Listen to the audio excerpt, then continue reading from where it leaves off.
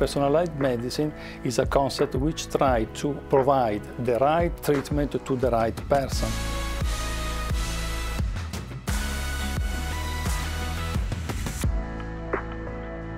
Nowadays, doctors working in the clinical field have an access to a great quantity of treatments. The problem is to adapt these treatments to the needs of patients. There is a gap between the drug approval procedure and the implementation of new treatment in the clinical field.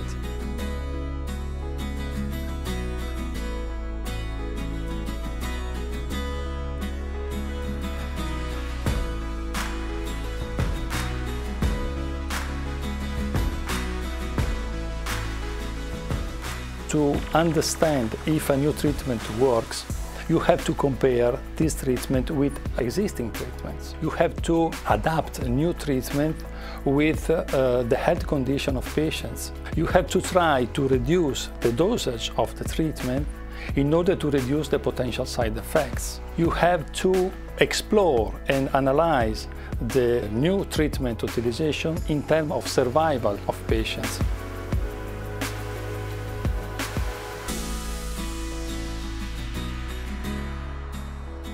The development of a new health treatment is a complex and costly process that follows an extensive set of guidelines.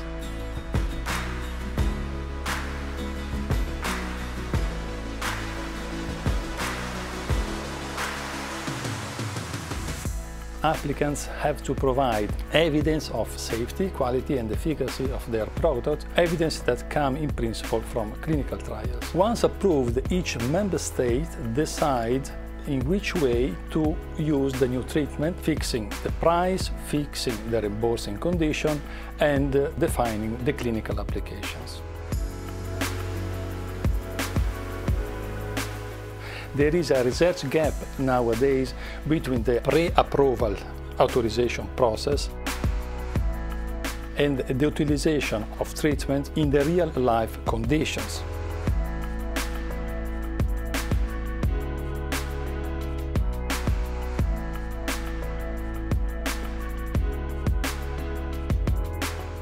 With the treatment optimization, we refer to an approach which tries to improve the use of new treatments through studies carried out in real-world conditions. Treatment optimization not replaces the current clinical research frameworks. Instead, it aims to generate results which complement the evidence developed by clinical trials.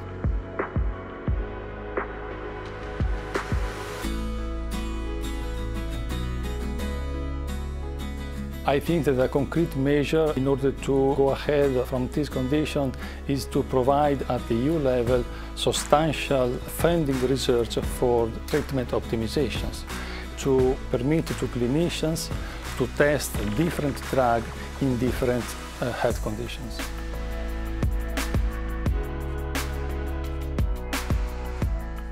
The problem is related to the legislative process which regulates the drug development process in Europe. The drug development process in Europe is regulated by rules at the EU level and rules at the national levels.